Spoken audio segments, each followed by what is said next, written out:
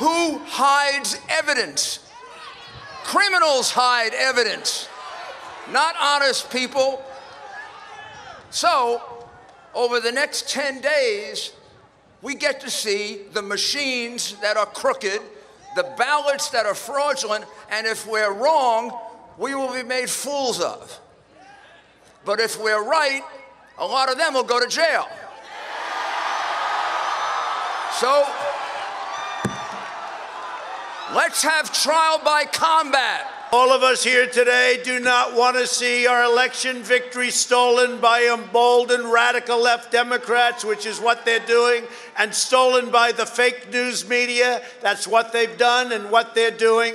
We will never give up. We will never concede. It doesn't happen. You don't concede when there's theft involved. Our country has had enough. We will not take it anymore, and that's what this is all about.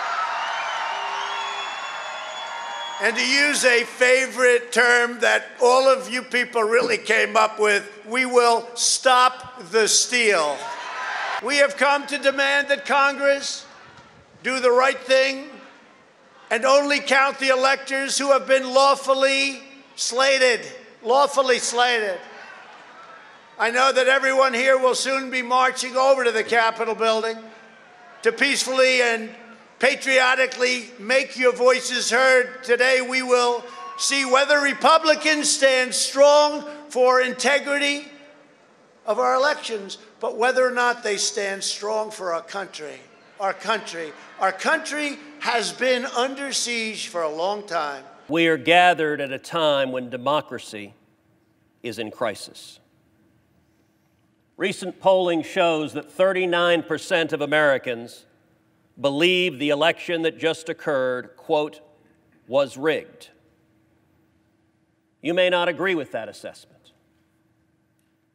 but it is nonetheless a reality for nearly half the country. Madam Speaker, I have constituents outside this building right now. I promised my voters to be their voice. In this branch of government, which I now serve, it is my separate but equal obligation to weigh in on this election and object. Are we not a government of, by, and for the people? They know that this election is not right, and as their representative, I am sent here to represent them. I will not allow the people to be ignored.